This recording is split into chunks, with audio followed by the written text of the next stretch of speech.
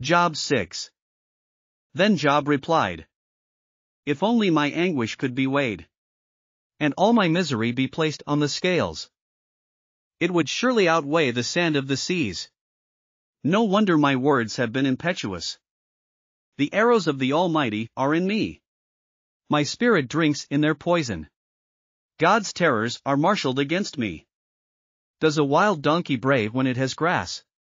Or an ox bellow when it has fodder? Is tasteless food eaten without salt? Or is there flavor in the sap of the mallow? I refuse to touch it. Such food makes me ill. Oh, that I might have my request. That God would grant what I hope for. That God would be willing to crush me, to let loose his hand and cut off my life. Then I would still have this consolation, my joy in unrelenting pain, that I had not denied the words of the Holy One. What strength do I have, that I should still hope? What prospects, that I should be patient? Do I have the strength of stone? Is my flesh bronze? Do I have any power to help myself, now that success has been driven from me?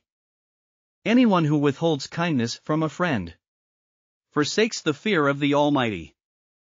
But my brothers are as undependable as intermittent streams, as the streams that overflow when darkened by thawing ice, and swollen with melting snow, but that stop flowing in the dry season, and in the heat vanish from their channels. Caravans turn aside from their routes. They go off into the wasteland and perish. The caravans of Tema look for water. The traveling merchants of Sheba look in hope. They are distressed, because they had been confident. They arrive there, only to be disappointed. Now you too have proved to be of no help. You see something dreadful and are afraid. Have I ever said, give something on my behalf? Pay a ransom for me from your wealth. Deliver me from the hand of the enemy. Rescue me from the clutches of the ruthless? Teach me, and I will be quiet. Show me where I have been wrong. How painful are honest words! But what do your arguments prove? Do you mean to correct what I say, and treat my desperate words as wind? You would even cast lots for the fatherless, and barter away your friend. But now be so kind as to look at me. Would I lie to your face? Relent, do not be unjust. Reconsider, for my integrity is at stake. Is there any wickedness on my lips?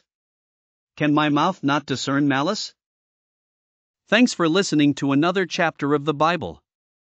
At My Faith Fuel, we believe a good coffee fuels your faith and energizes your day. Please visit myfaithfuel.com to explore our delicious coffee blends. Part of each purchase goes to training worshipers around the world. Thanks for listening.